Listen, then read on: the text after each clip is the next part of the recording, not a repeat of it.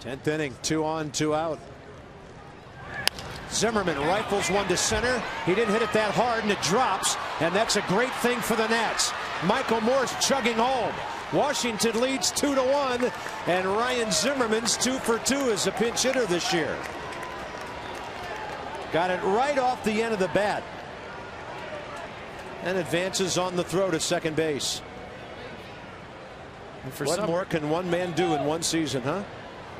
Yeah, he gets a slider down, just touches it with the end of his bat, and for some reason John Mayberry decides to play this on a hop. There's 2 outs, runner on second base, tie ball game in the 10th.